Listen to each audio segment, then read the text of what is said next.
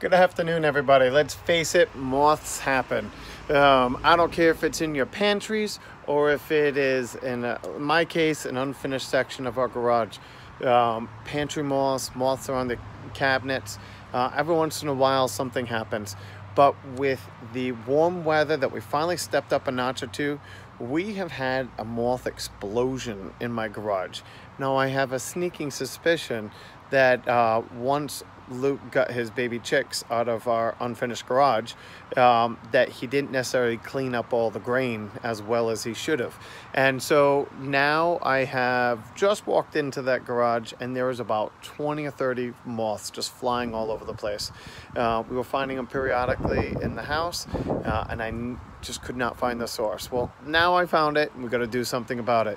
And I want to show you these. These are the easiest things I have found to come up with for getting rid of pantry moths. If it's in your pantry or anything, there's lots of things you gotta first find the source and clean up where it is. So my little minions are about to clean the garage and get rid of the source of food. But then we're gonna release these things. They come in little 2-packs, and all it is a little piece of cardboard. On the inside, it's a sticky trap, and then there's a little tiny lure that you put inside there, and it's just a pheromone to attract the moths. They're going to be attracted. There's a bunch of little holes inside, and these things work amazingly well. But again, you got to remember, it's not a miracle cure. It's a tool. You got to clean up the source first. You're never going to break the cycle. But on the assumption that you cleaned up and you got rid of all the loose, sometimes you'll find it in the pantry, and it's cereal boxes that have been sitting around for a while, flour that maybe only gets used at Christmas time for cookies. But in our particular case, like I said, I think it's chicken food. Let's see these things work, because it's amazing how fast they're going to catch the moths. Okay, so as you can see, there's just a little plastic just to keep the shape.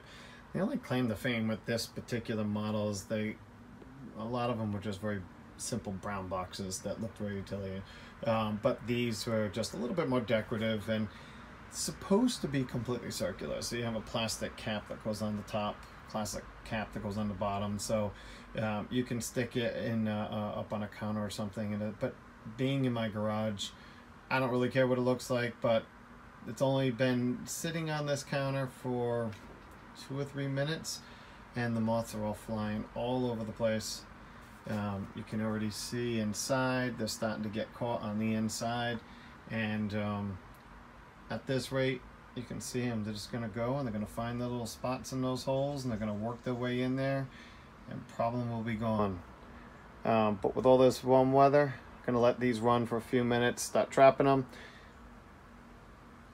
Problem will be gone shortly.